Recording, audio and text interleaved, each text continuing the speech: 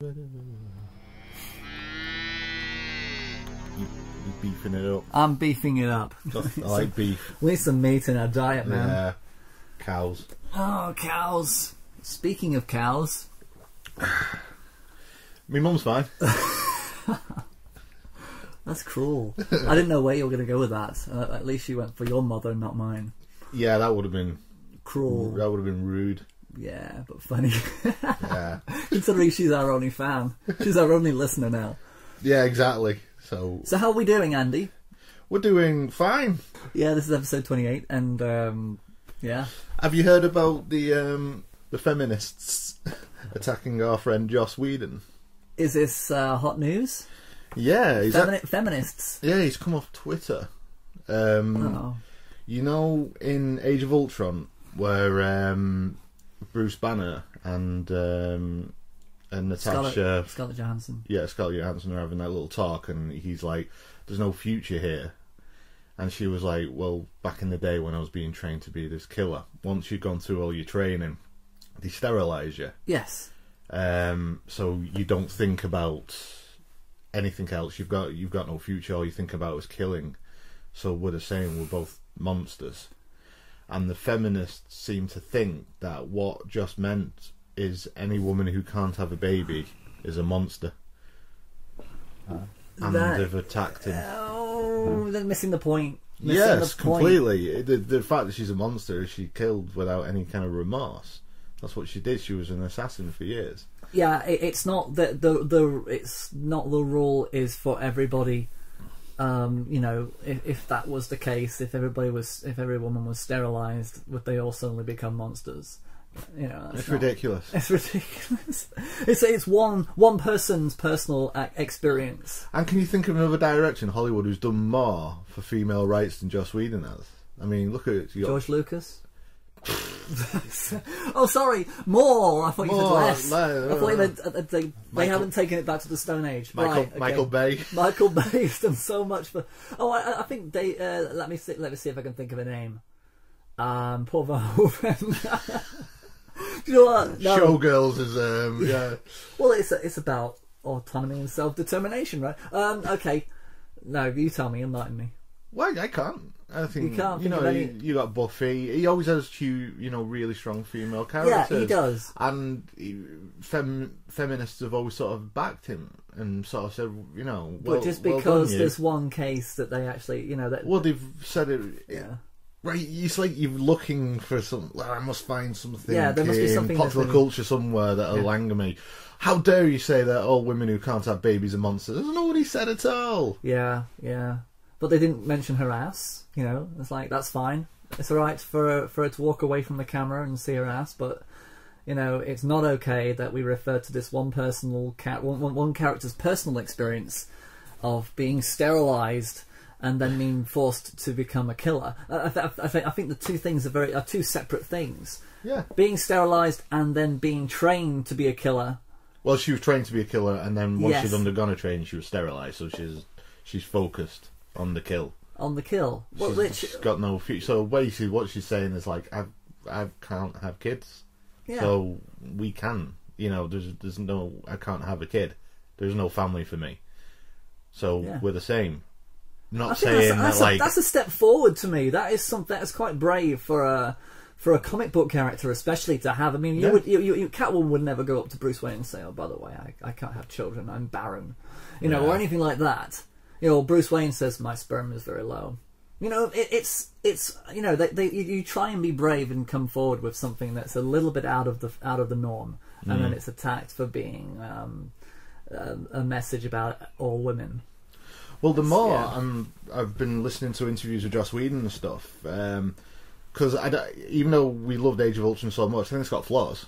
Yeah. But the flaws seem to have come from the behemoth of Marvel saying, no, Joss, you're not doing that, you're doing this. And I think the reason he's not going to do another Avengers film, or will he do another Marvel film, I don't know, is because they put so much restraint on what he could do, what he can do, and that's not the point. I mean, restraint in creativity is not creativity. It's not art. First cut of the film was 3.25 hours. Yeah, and they had to cut it down to 2.25, so he's lost. So hopefully, that's a lot of money wasted as well. That's millions. Yeah. But hopefully if we get a Blu-ray release, it might be the director's cut. That would be nice. It probably will be if they want to make money from it. If they're smart. Beef. That's the beef. That's the cow. Beef. But anyway, what we're going to talk about today is it Snowpiercer we're going to talk about. I thought it was John Wick. Oh? Yeah, because I've seen them both. Have you seen them both? Yeah, I've seen them both. Okay. Well, we need to decide here. We need to make a decision. I know. I'll toss a coin. Tossing a... Oh. Just a Tossing coin. a coin, I'll yeah. toss a coin. Are you ready? Yep. Oh, where's it gone? Hang on. Did you call heads or tails? It's still pause. rolling. It's still rolling. I'm heads. Okay, I'm tails. It's still rolling. It's still rolling. And It stopped. Oh, it stopped on its side. That's impossible. Oh, that's what it's done. It's a 1 penny piece. It's really thin. Oh my god! Just knock it. It's still there. It's well, the gods have spoken. I guess we'll have to talk about both. Both. Both. You talking to me? Did you have a brain tumor for breakfast? Well, who the hell else are you talking? You talking to me? I'm funny how? I mean, funny like clown. I'm Peter Venkman. We all go a little mad sometimes. Man that doesn't spend time with his family will never be a real man. Yeah. I'm kind of a big deal. First rule of my club is do not talk about it like that. Yeah, baby.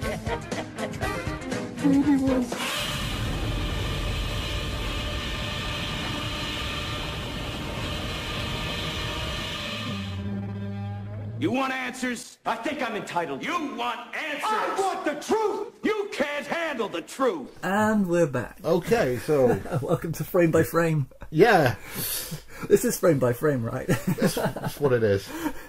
I always like the podcast where it sort of comes in, like joining a conversation. Yeah. You know, as opposed to I was having this start. Just like that one. Yeah, that was good. So let's start with John Wick. John Wick. I'm up.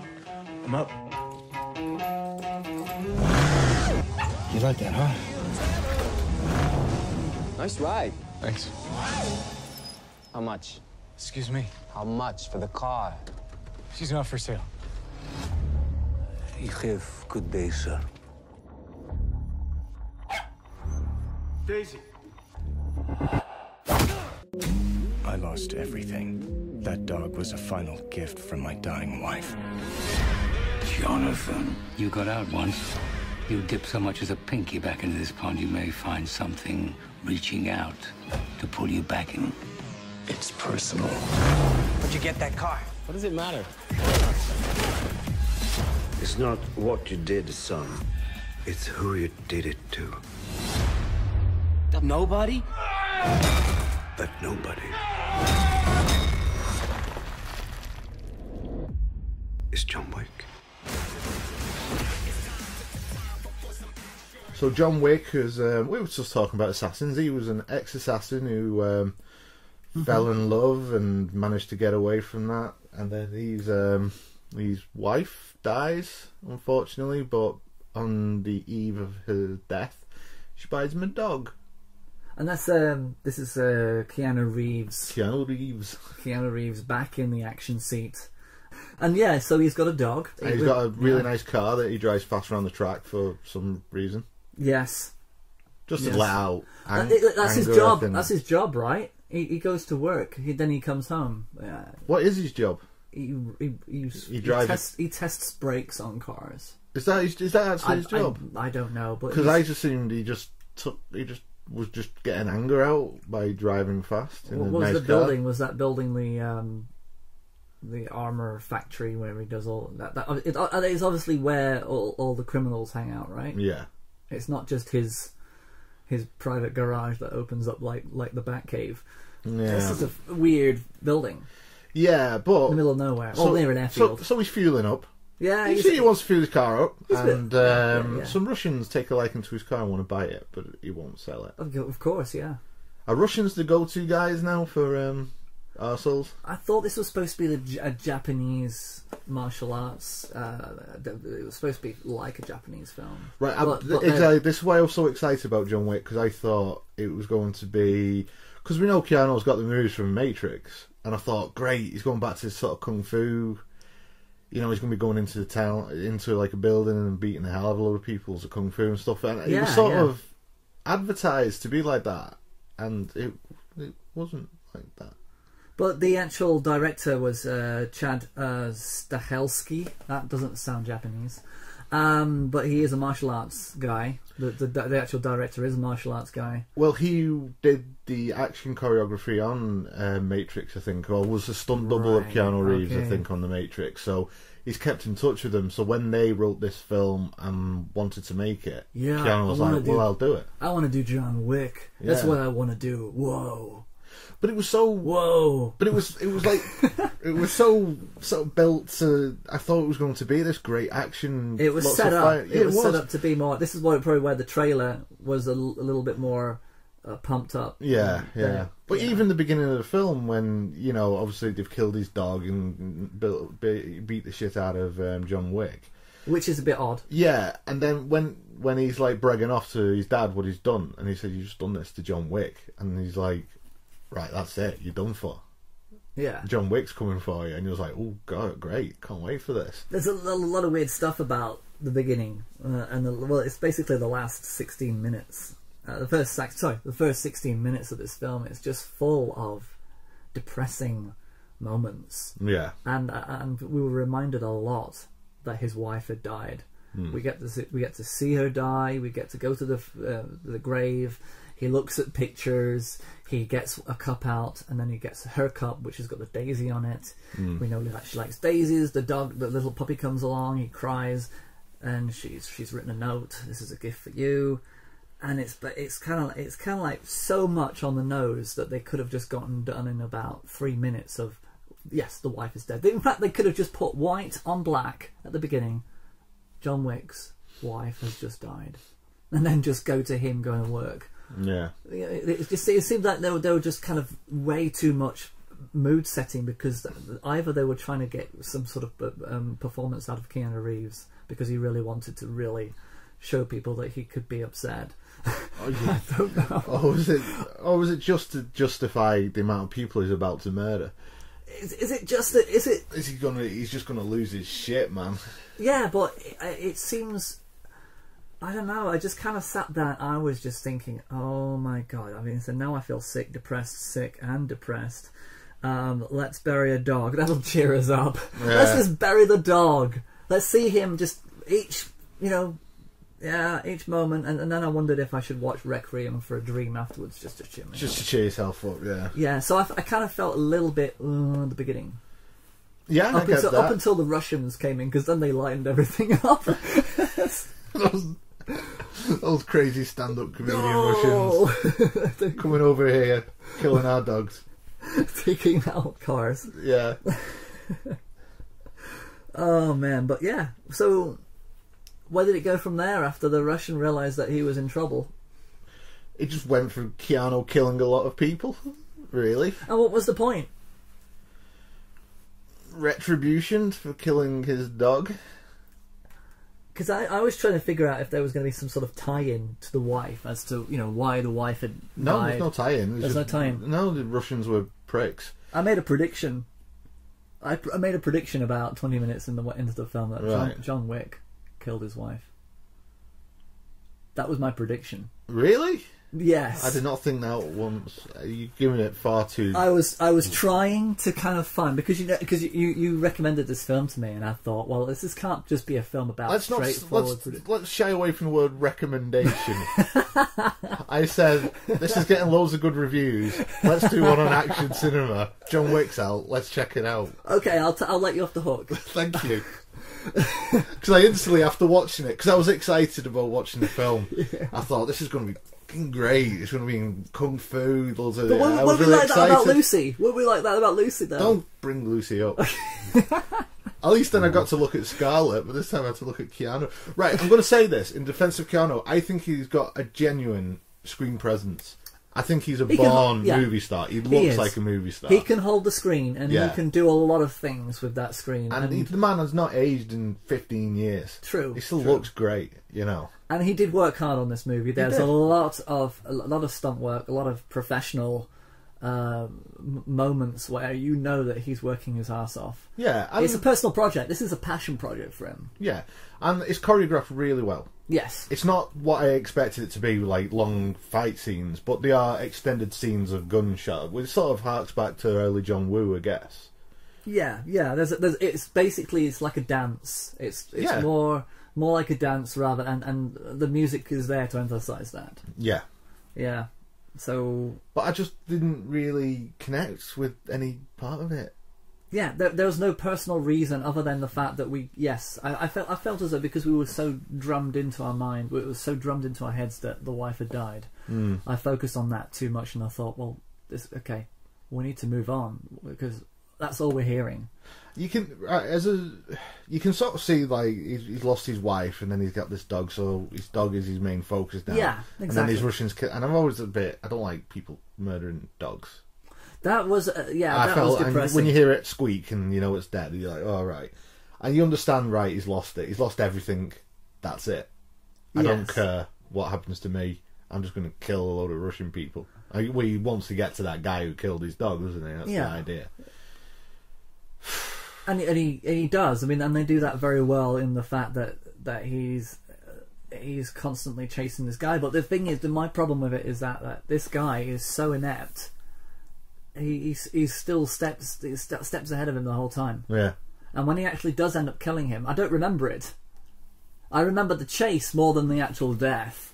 And it seems like especially through the nightclub when he's clocked him and he sees him, the guy is 2 steps ahead of him every time, but he just doesn't seem to be the type to be 2 steps ahead of John Wick every time. There's so many guys that he kills that are far more proficient at their jobs than this kid. Yeah. And yet he kind of sneaks out. It doesn't make sense. That didn't make sense to me. Why he couldn't just find him sleeping in his bed and just do a starry eyed on him, because he didn't seem to be that much of a person that was he was that hard to chase. Just a spoiled little shit who was pissed off because somebody took his beer. But he's not pissed off when he's actually sitting in a car in a towel. He didn't shout at anybody to get clothes or anything. No, he's just happy to be in a car. But yeah, what a... And then you got John what's his name? John Liguori. Yeah, what's his name? Oh, it's Liquid. You know what about? Oh, John Leguizamo. John Leguizamo. Yeah, John Leguizamo. Him. Because he's a good actor, isn't he? And it was such a wasted part. He just runs as a shop. And that's it. He's just in the background. Yeah, he doesn't really have any main parts in it. Yeah, I mean, there are some parts in it that I kind of felt as though were a bit thrown away. Ian McShane thrown away. Who plays Ian McShane? Who plays the same guy from Driftwood? Was it Driftwood? Deadwood. He plays, and the same guy from Boone. And William Dafoe probably had the most interesting ending to his life. Yeah, in his character, but it's still, again, it's not really. He didn't really have much to chew on. Did you see that coming? Where he paid him to kill John Wick, and he's basically got John Wick's back. I knew that was going to happen. Yeah, that wasn't no surprise. To be honest, it didn't even surprise me that I wasn't surprised. It was kind of like okay, yeah, they did. Let's move on. I've seen that before. I'm surprised that you weren't surprised though. But I was surprised that I hadn't caught myself out from being surprised from not being surprised. Are you surprised that I'm surprised that you weren't surprised about not being surprised? Like a Kinder Egg. Like an onion levels, my friend. Okay, the biggest bad guy, Michael Nyqvist, who played Viggo Tarasov, the father. What did you think to him? Was he a big enough nemesis? I think he was. He played the disappointed father very well. Yeah, like Richard Harris did. Yeah, he's sort of like, oh, you know, the spoiled shit. I'm going to bail him out again, but now he's gone too far because John Wick's coming. I was kind of hoping he was going to kill him in that moment when he was that would have been interesting, because it would have given him less to or hunt at least for. beat the living crap out of him, not just slap him a few times. It was kind of weird that you saw that coming. You saw all the every moment you were kind of waiting. Oh, here we go. We're gonna have a bit of a smack up now. What's that whole "you'll break my heart" Frodo? It's all that. It was the predictable punch a guy in the face after laughing at him.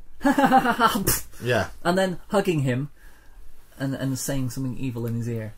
You know, we've seen that in The Godfather. We've seen that exactly. Yeah, you always get that sort of they do a hug, but they hold them. Yeah, they hold the neck and just slap a few times in the face. I know it was you, Fredo. So it's I think that there's a lot of stuff in this that I've seen before, and there's a lot of stuff that I haven't seen before. The fact that every single person that John Wick actually knocks down unconscious, he then has to shoot them in the face twice. Yeah, which I kind of thought was a bit for an efficient person.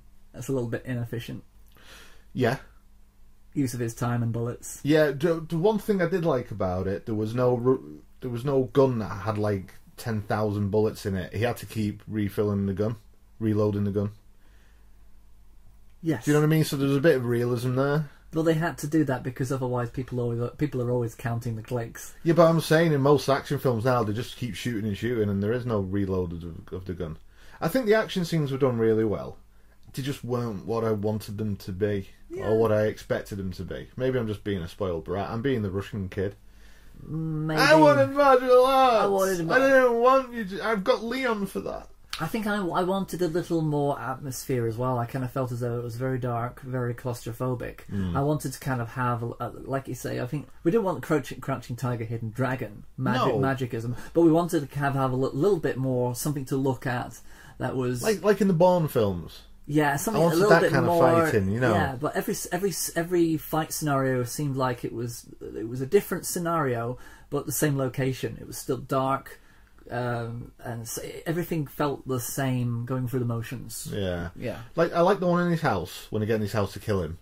That was okay because it was sort of like he's defending his castle, so to speak.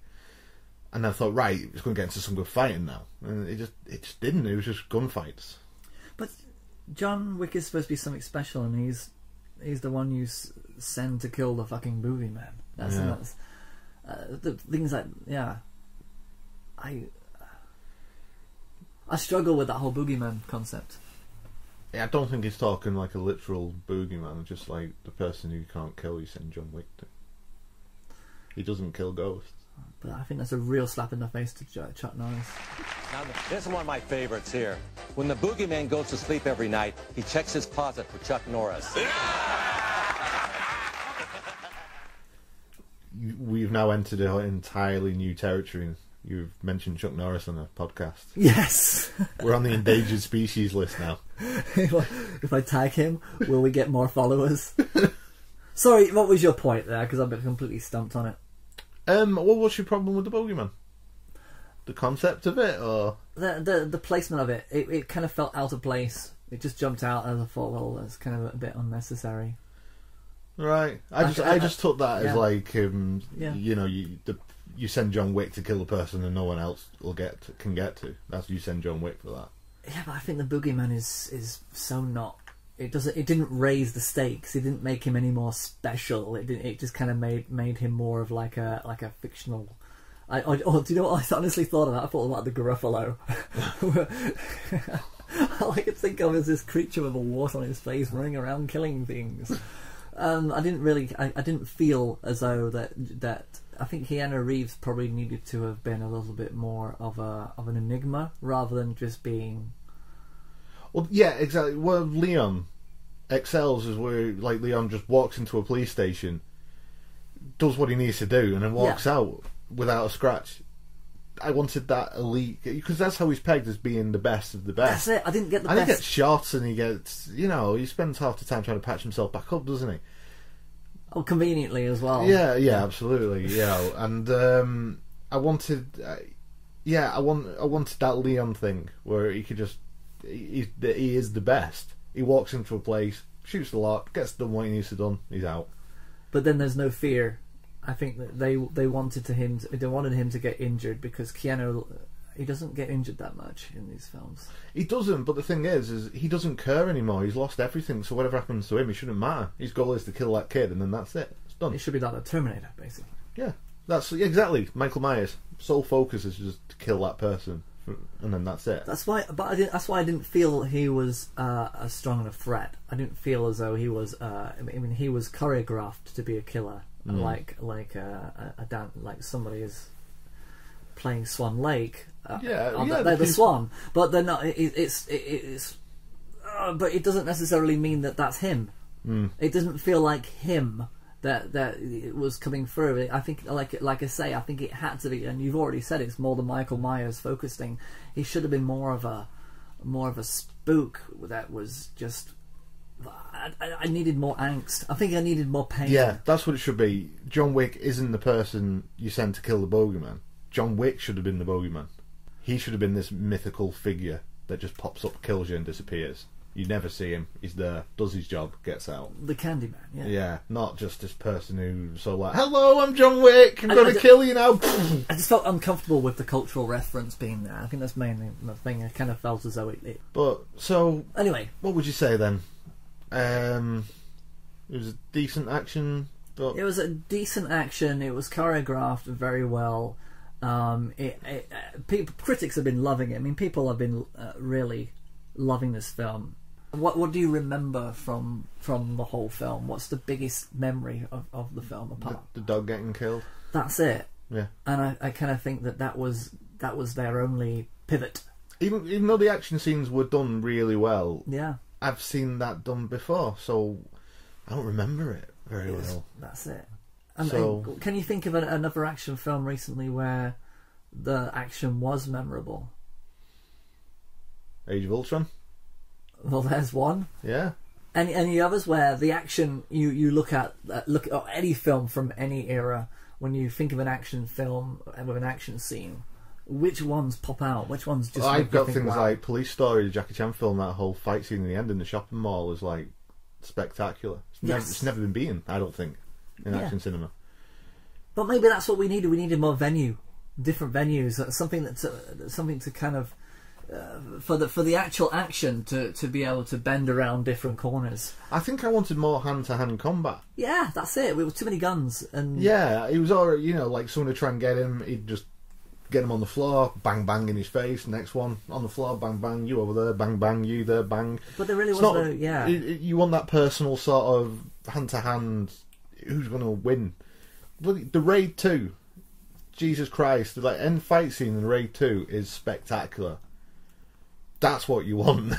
That's it. That's the problem now, because you've got the Raid films have sort of set a benchmark for action cinema, and John Wick did not come close to that. Not at all, and that's why I find it astonishing that it's doing so well, that it's been so popular. With the Raid 2, that end fight scene, you genuinely don't know who's going to come out best on it. You think, right, the hero is going to win in the end, but it's played so well and so brutal that you're thinking they could both die here. Yeah, there's tension, and that's what's needed, and I think that's what's missing is the tension. Because it's Keanu Reeves and it's John Wick, and he's going to come out of it fine. So I'd either want John Wick to have been the best of the best, where he never gets touched. He's that good that no matter what happens, he goes into a building, he gets done. But that's the same with Lucy. I mean, I hate to bring Lucy in again, but the efficiency does not create drama. Being an well, that's what I'm saying. It has to be one or the other. It can't be both. You have to be that where he's like Leon. The drama there was the little girl that he's got to look after her. Yeah. But he is that good that he's not only when it took an entire squadron of policemen to completely take over a building did he manage to that he got hit. But he was just that good. But you either want that or you want it to be brutal and hand to hand, and you're not sure if he's going to make it out of this. And what would have been beautiful with John Wick is he wouldn't have cared because he's lost everything. If he dies, I don't care. It doesn't matter. Exactly, there was no tie-in. But then again, wouldn't it been better if there was something that he was still fighting for? like in Leon, he was protecting the girl. Yeah, he he had was. a reason to live, but then there was also a reason for there to be enough jeopardy for him to die, because she would be left in the end of the film to carry it on, you know, in his memory. Yeah. So that's usually the case. If there's somebody else, if there were two people in this film, it probably would have been better. If it was John Wick and I have no idea, but if there was something that he was invested in, that there was a reason why he was doing it, maybe the dog was kidnapped, not killed. Yeah. But then what's the point in kidnapping a dog? It's not dramatic enough for him to kill that many people because of that. But then it would have been because he's projected his love of his wife onto that dog. Onto that dog, yeah. So that dog essentially in his head would have been his wife. Yeah. So that you'd be fighting for her. So that would have been better. Yeah. And with all films, it's like they're not. It's like we're making a film in the hope that we can make a lot more, because John Wick 2's been announced. It has been announced. So every film now is like, well, we can't kill him off at the end because we could make more money out of this and make a few more John Wick films. So yeah, exactly, and that's not good, because that just creates a franchise of brain dead action films. Exactly, and that's why Leon is such a. It's so good. Nobody made a sequel. No, because he's dead. He's dead. And you don't expect him to die. I never expected him to die. When the first time I watched it, I thought he's going to live, he's that good. And then when he dies... And then you got Natalie Portman at the end, who lives and lives on. And when she plants the plant, and it's heartbreaking. And she's sort of on her own now, but you know she's going to be okay. You remember so much from that film, though. I remember the pig hand puppet. I loved that. And the milk, and the cigarettes. And there's so much in that film that I pulled from it that I remember. And it was... there's comfort because you kind of feel as though she lived on, and they did want to make a professional too. They wanted her to be the assassin. There was that idea of there being Leon too, but it wouldn't be. It would be the professional. But Natalie Portman never agreed to do that.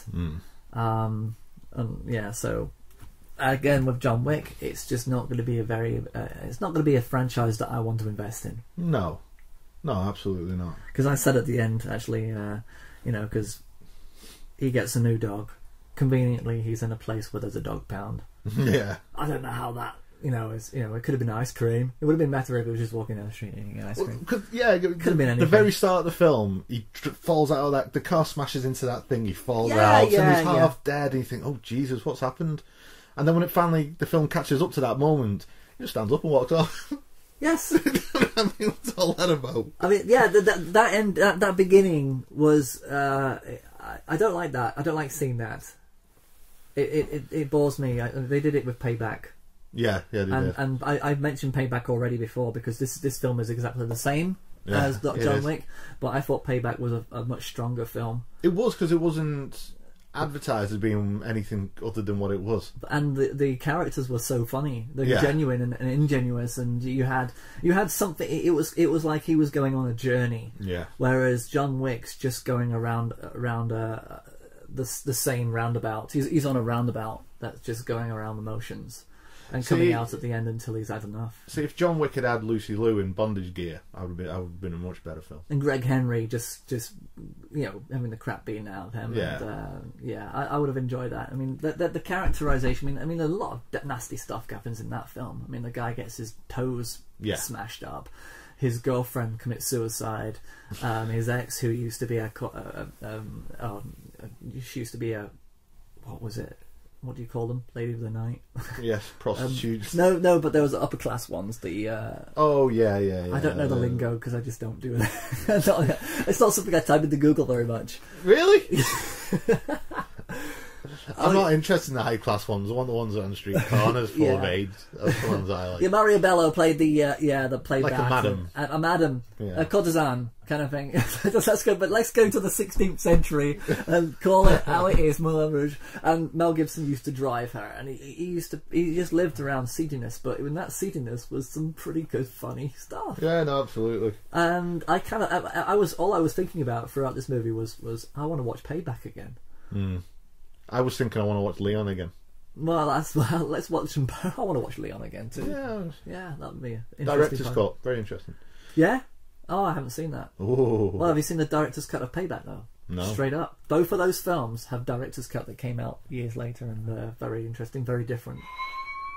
Ooh. Straight up. Check it out. Could there be a possible podcast? Maybe there is. I think there is. I think this is interesting. Yeah. I think it's too good an opportunity to miss. Right. Because neither of us has seen the other person's director's cut, so... Interesting. I'm happy with that. Yeah, good. Cult classic.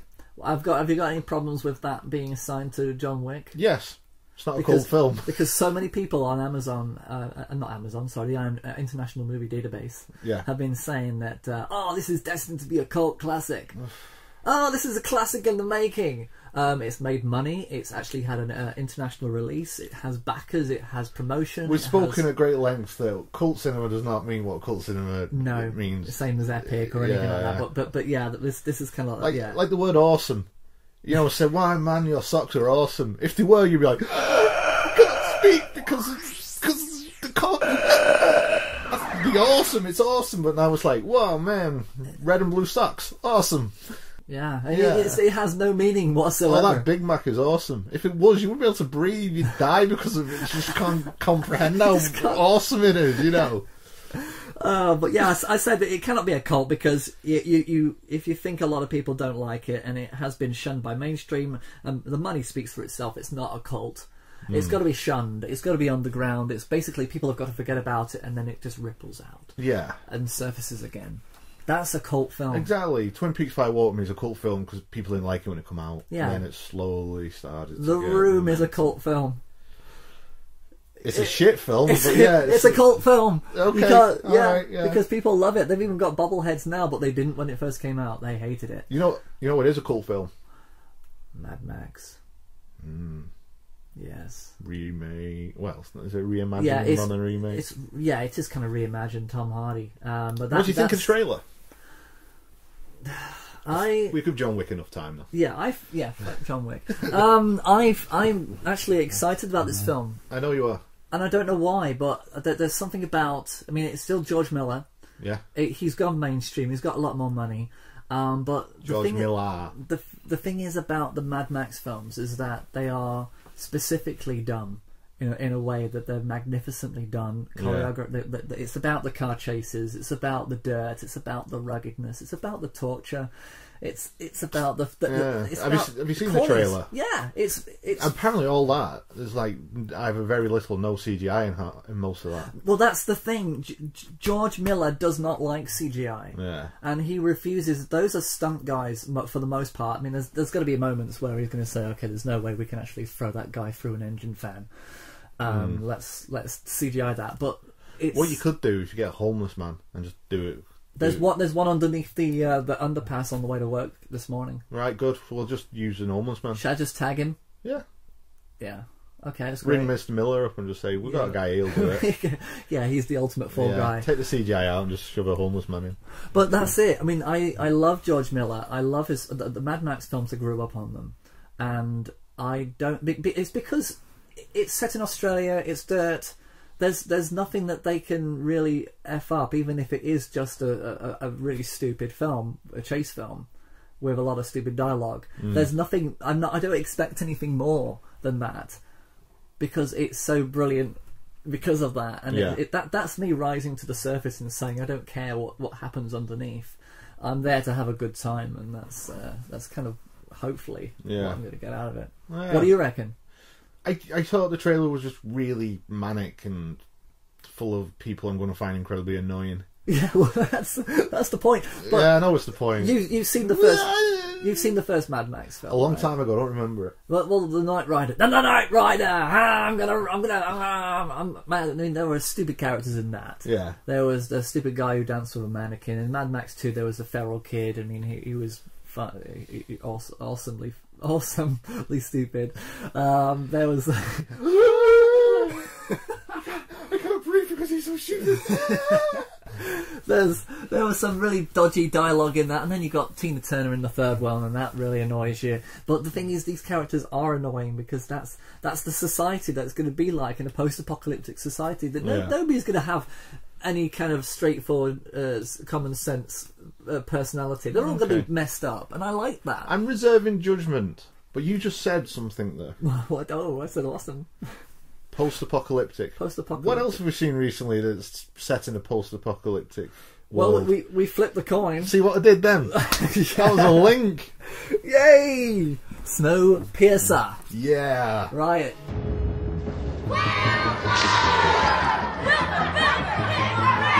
A circular railway that extends for 438,000 kilometers and completes one circle every year.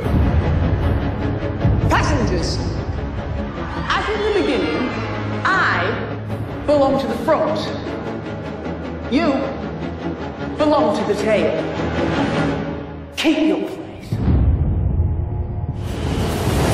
Curtis, is it time? Now isn't the time. Well, when is the time? Soon. Are you Namgoon Min-Soo? Security specialist? We control the engine, we control the world. This time we take the engine. Then what? We kill him.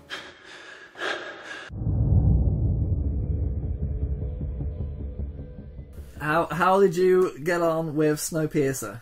I think I enjoyed it. I do know it's a funny thing, isn't it? It's like you don't know if you want to enjoy it or not. Yeah, it's yeah. I actually liked it. I'll be honest with you, I liked it. It's different. I thought it was good. It was actually something I don't think I'd seen really. Yeah, it kind of felt like so many other things, but didn't feel like so many other things. It owns itself. Yeah.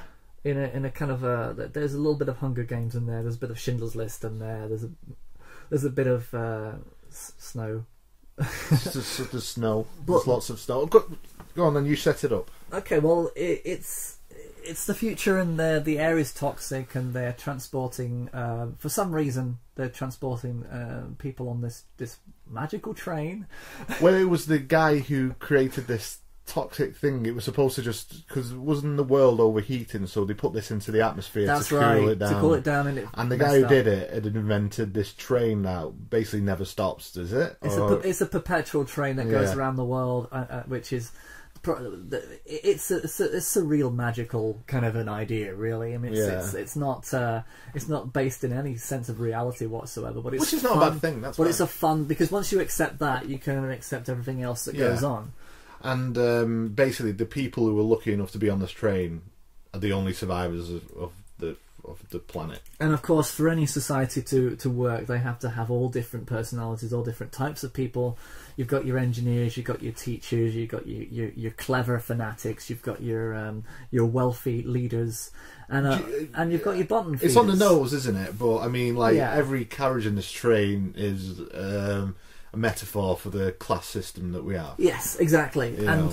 And I think you're sold on the surreal magic of it all, that you kind of accept the stereotypes that you're being delivered. Yeah. I think. Yeah, Would you agree with that? I agree with that completely, yeah. The original graphic novel for this, yeah, Chinese. It's French. Le Snowpiercer. Yes, the Snowpiercer. It's a very different. It's very different to the film, the actual original, what it's based on. Right. The train is a normal train. It could have just been the Pennine Way train. It could have been Virgin train going down to London. It would have been a perpetual train that would have been breaking down all the time. But that's it. The train in that graphic novel was just a normal train. Right. Okay. And that's what's so phenomenal about what they did with this film is that the director Yong Ho Bong. Yeah. Bong had an opportunity to play with so many different ways. I mean, this must be, he must have learnt so much about the craft of filmmaking from this film. If he hadn't already gotten a resume already of so many films, this is a great learning experience, because for every carriage that he goes into, there's different lighting, setting, there's different hues, there's different dress, there's different costumes. I mean, everybody who was on that job, I don't think anybody could have gotten bored, because every carriage was a complete redress. Yeah, and it's completely new. I mean, the editor must have loved it, because there's just something new in every single carriage. Good. What else has the director done? Is he Japanese? I believe he is. Yeah. Or obviously there's Korean. He's South Korean. He's directed 14 movies. He did Mother. Oh my god, are they here to get me? It's Chuck Norris. He's really pissed off now. Yeah, he did Mother, Tokyo, The Host. Oh, that's a fantastic film. Influenza short.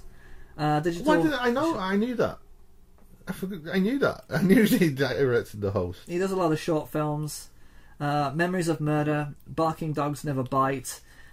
Short films. He does a lot of short films as well. So he's probably, out of 14, he's made about 5. Well, The Host 6. is a really good film. I really enjoyed that. That's all right. And he's an editor as well. He's also acted in a couple of things. He's written 14 things as well, and not everything he's directed as well. So he's definitely still, he's 45 years old. So he's still kind of midway in his career. Yeah, absolutely. You're not old age now to get to what, 75 is? Yeah, exactly. Well, you know, look at Woody Allen. Yeah. Let's not just look at him. Yeah, what happened? It's a caricature of himself now, isn't he? He really is. But yeah, I mean, but I looked at this film and I kind of I couldn't wait for them to open the next door and to the next door and next door, and I think that was fascinating. I struggled a little bit at the beginning because until they actually broke out and started that journey, I kind of thought, well, is this going to be kind of like the Gods of Men, or is it just going to be a little? Is this going to be it?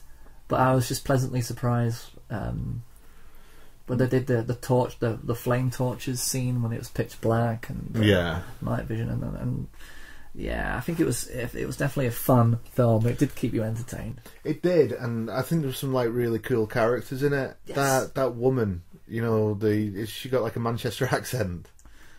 Oh, is it the teacher? Not the teacher. No. The woman. She's sort of like a spokesman, isn't she? Tilda Swinton. Was that Tilda Swinton? That was Tilda Swinton. Yes. Oh wow! And she based her character on a Yorkshire accent. Yorkshire, right? Okay. Passengers, this is not a shoe. This is disorder. This is size 10 chaos. When I first talked to director Bong about being in the film, I pointed out to him that there wasn't actually a part for me. And then he went away and came back and asked me to look at the part of Mason, which still in the script is referred to as a mild-mannered man in a suit. No, I can help you! I swear it! Listen to me. Wilford won't come here. He's not coming. You've got to go to him, and I can take you. I know the train. I thought she was so funny, and quirky, and brilliant. I really liked her. I know you're not meant to like her. I just thought she was humorous. I think there were two. I think there was 2 politicians that she based her characterization on. One of them was Margaret Thatcher, I think. Right. She was definitely there, and somebody else. Well, you can get the sort of stone face thing of Thatcher. No. You can do horrible things and not care. You know, when they make that poor guy stick his hand out. I think that was the hook. That was a good hook. That was definitely an Act 1 setup hook. You know, to realise that these are bottom feeders and they can do whatever they want with them. Yeah, because when you find out what they've actually been eating, which is just ground up insects made into those black bricks, that's what they've been eating. That's like Soylent Green. There's so many references that you can pick and bring on. If they were actually eating themselves, that would have been really intense. But then there was cannibalism involved in this story. Yes, there was. Yes, and that kind of sets up the main character played by Chris Evans, who didn't look like Chris Evans. No, he did really, really good. He's a good actor. Do you know who he looked like? He looked more like the guy from American Sniper. What was his name? Bradley Cooper. I kept on looking in and thinking, it's not Bradley Cooper. It's not Bradley Cooper. It's the other guy. He reminded me of Kurt Russell out of The Thing. There's that, yeah. This would have been a really interesting. John Carpenter. It would have been a really interesting John Carpenter film. It's got a sort of vibe. Yeah. It's got a Carpenter vibe to it, definitely. Definitely, yeah. But yeah, he did really well in this. I think he's a talent to watch. In every film I've seen him in, he's completely different. Yeah. You know, he's really. I think he's a really good actor. Yeah. There aren't that many method actors these days who kind of get lost in the roles as as much as they used to. I mean, No. there are no standout De Niro, Al Pacinos, or there's no standout. I mean, Edward Norton is still Edward Norton. There's nothing to kind of look at and go, who's that? I mean, you did that with Tilda Swinton just then. Who is that? I thought of when I was watching. I thought, is that Tilda? No, it's not. It's not Tilda Swinton. But there aren't that many. It's those big glasses. You know, it's hard to tell it's her. But that's it. There aren't that many characters that I've seen in the last 10 years that have kind of made me think, who is that? Who is the actor? What did you think of Jamie Bell, the kid? Yeah, he was alright, Jamie Bell. Yeah. He did the same character that he did in Filth, basically. Really? Yeah, similar sort of obnoxious kind of... Is he kind of going through the motions of getting his career into the direction that he needs to go? Because since Billy Elliot... Maybe, yeah. He was in Filth, which is a film you really need to see. Okay. The guy out of Filth, James McAvoy, he's a guy who gets lost in a role. Yes. You watch Filth, and that is a masterclass in acting. Okay. It's astonishing. Like, through just one scene, he goes through being this like guy who's really apologetic, and I'm sorry for being this, and then he just changes, and he's this fierce, angry man who's just messed up. Well, that's nice to see a little bit of... It's honestly one of the best performances I've ever seen. Really. It's Filth. It's that good. Add that to your list. Yeah, Filth. We'll do one on Filth. Okay. Whoa, what a film. Yeah. Exciting. Beef. Was a feral cat. Give me your angry. Right, okay, Ed Harris was the main bad guy at the end. What did you think to the ending of this film? Were you surprised that he was actually being penned to become the next... I wasn't expecting it. Even though he was a leader, everyone looked up to him and he was a leader. I wasn't expecting that. The twist that he was actually being set up to become the leader of the train, because, but the fact that he actually derailed it by cutting off his own hand. Yeah. And, And those, I mean, I wasn't surprised that he died at the end. No, he derailed it. Yeah. So does everybody die? I think a lot of people died, and I think the main kid that they were trying to, that Octavia Spencer was the mother for, which I was surprised that she died. Yeah. I kind of thought, well, she needed to be with the kid, but then the whole idea of this is that the kid actually goes on and repopulates the earth with that Korean girl and the polar bears, and you just got some surprise moments. Were you okay with those two Korean guys? The bloke and the girl being psychic, perhaps? She can sort of see what's behind the door before they open it. I kind of ignored that. I didn't even know that was going on. Right, okay. Because he's like the tech wizard who knows how to open all the doors, and she's sort of psychic, isn't she? And she can sense what's behind the door. I kind of just zoned. I think I really zoned out on those moments. I didn't even notice them. All right. I think I was too busy. Quite talent. That's probably what it is. Yeah. Wow, when you watch a Transformers film, it must be just a blank canvas for 2 hours and you're staring at like static on the TV screen. You go, oh, was it on? All right, okay. No, I didn't notice anything. I honestly did not notice. Maybe there was a moment when I was distracted and I just missed it. But right. That sounds bad. That's terrible. I ought to watch it again so that I can. Funny you say that. It is a film I will see again. Yeah, Snowpiercer. Just to kind of have in the background while you're doing the dishes or something. Yeah. Doing the dishes, because dishes are a beautiful thing. Yeah, like a forest. Like a forest. So interesting ending. He dies. I think the moment you get that story that he was going to eat that child, it was going to eat a baby. Yeah. Because he killed the mother, and she tasted good, and then he wanted to have the baby, and then it was Jamie Bell who was going to eat. Yeah.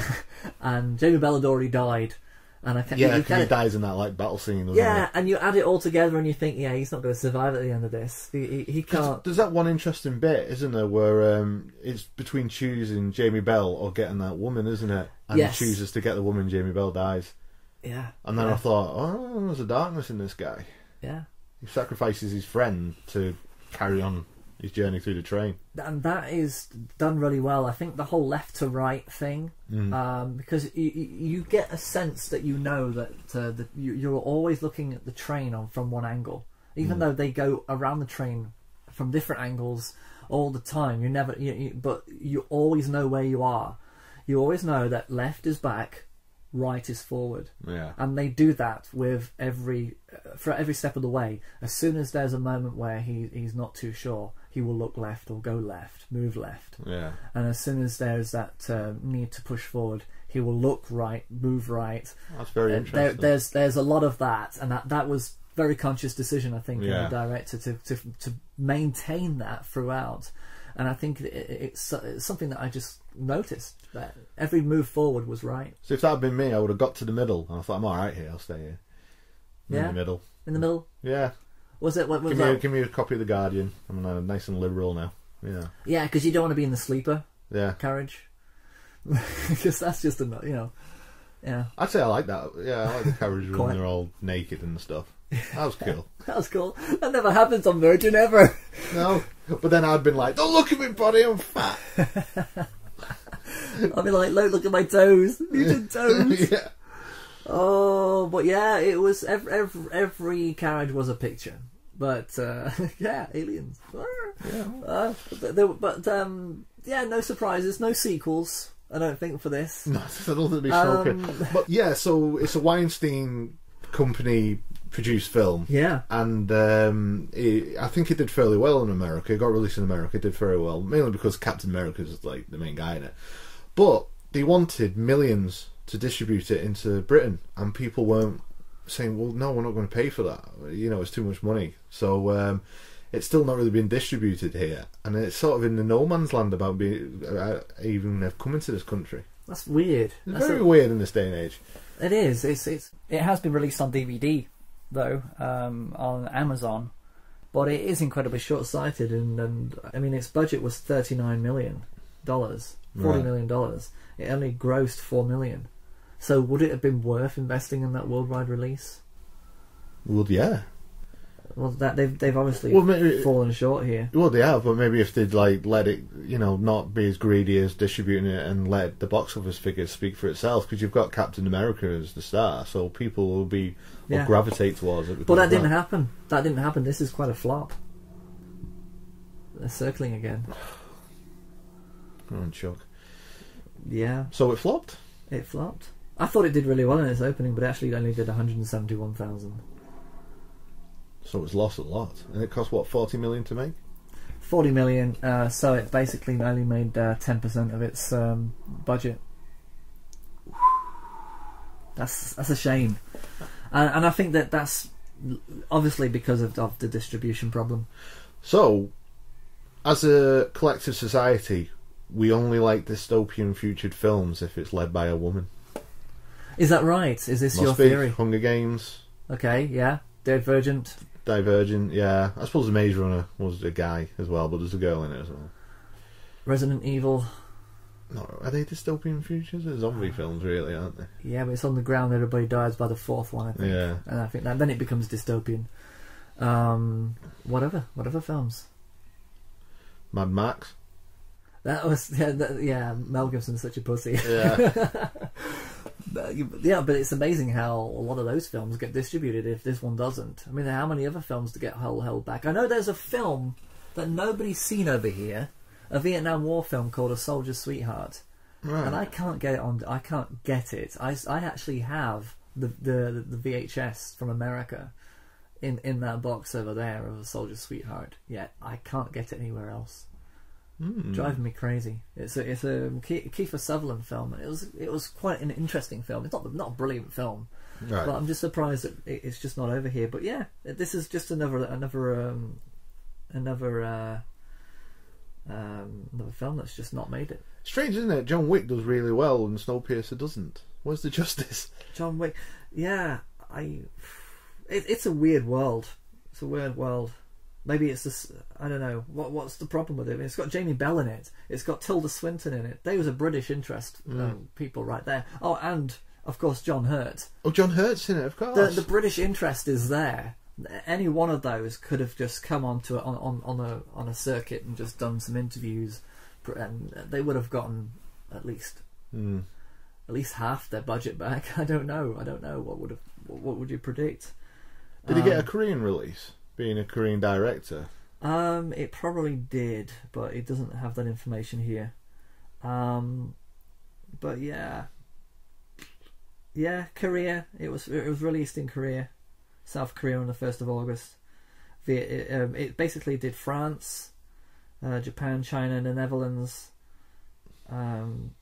United States, Australia, United Kingdom. It did release on my birthday last year. It's all about me. Edinburgh International Film Festival. So it's just gone in festival. It's just gone into festival, and that was it. And the last place it was released was in Hungary last month. Well, maybe those Hungary figures will start rolling in. Right, so I think we're done with Snowpiercer. Anything else? I think you said what I wanted to say. So, out of the two films we discussed, I would say Snowpiercer is the far better. Yeah, I think so. I agree. And I'm surprised that a film based on a train, wholly on a train, could do so well. Without Steven Seagal in it. Without Steven Seagal. Or Gene Hackman. Yeah. Narrow Margin reference. Yeah. Or Meredith Salinger. Yeah, or Unstoppable with Chris Pine and Denzel Washington. Have you ever seen that? Unstoppable? Oh yes, that was a good film. Very good film. Yeah, or what other train films? I mean, Under Siege 2 was really not dreadful. That was awful. I think we should review it though. Yeah, let's do it now. Don't watch it. Oh my god, ridiculous. I like Under Siege 1 though.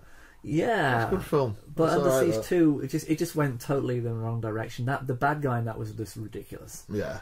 But however, Katherine Hegel was in it, and that was, she was young and not as obnoxious. Yeah. But there we go. They had the guy out of Twin Peaks in it, didn't they?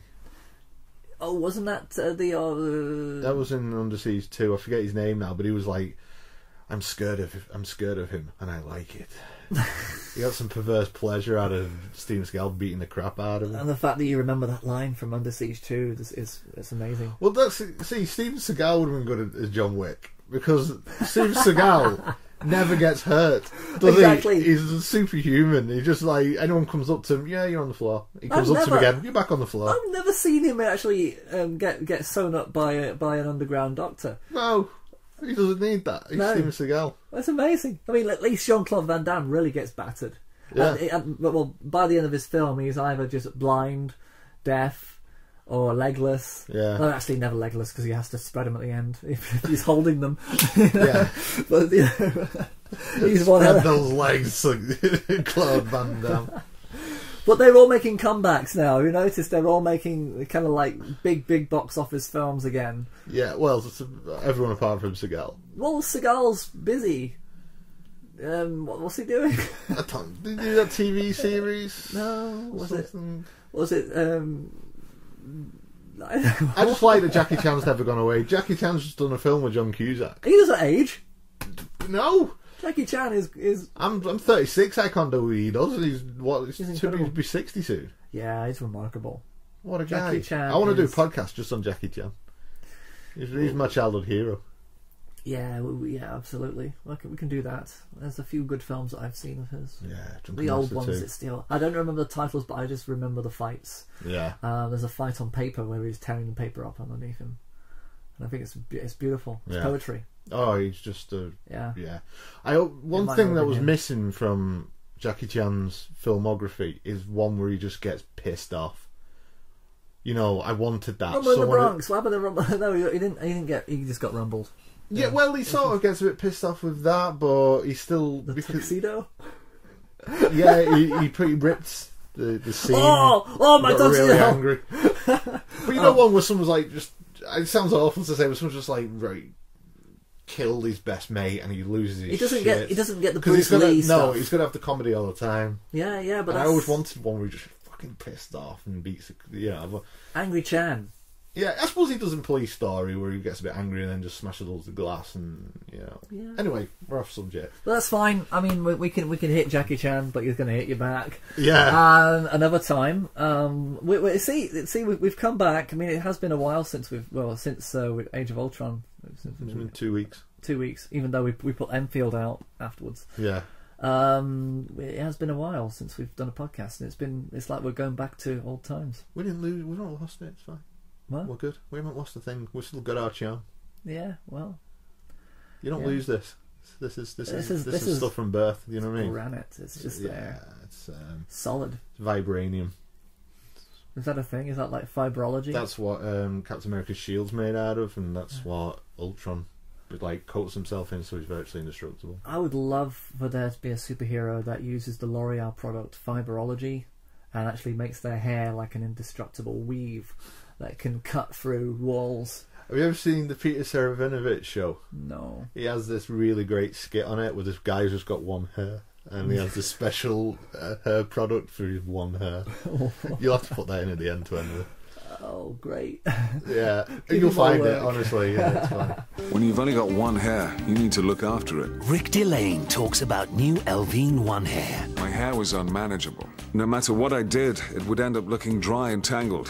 My hair was a mess. Elvine One Hair's concentrated formula is designed to strengthen your hair, nourishing your hair from root to tip. It's specially designed for people who only have one hair. Like me. Now my hair is soft and shiny, and no tangles. I love what you've done with your hair. What's your secret? And that's between me and my hair. Look after your hair with new Elvine One Hair. Right. Okay, brilliant. Been good to see you. Yeah, thank you. You, not you. Yeah, but you. Yeah, thanks for listening. And all of you. Thanks for listening. Yeah, till next time. Cheerio. Be careful. It's a jungle out there. You know, I want to take this opportunity to let the people know how they can contact our friends at Frame by Frame. They do that podcast You thing. know, those two guys, yeah, they do the podcast, okay? So they're nice. They're like a forest, which is a beautiful thing. Exactly. And so if you want to do the communicating thing, you know, the social networking thing. Yeah, you can tweet those guys at Frame by Frame 78. If you'd like to go to their website, that would be www.roastedportions.com. You don't need to do the www. It's implied that it's going to be the World Wide Web. The people need to know that.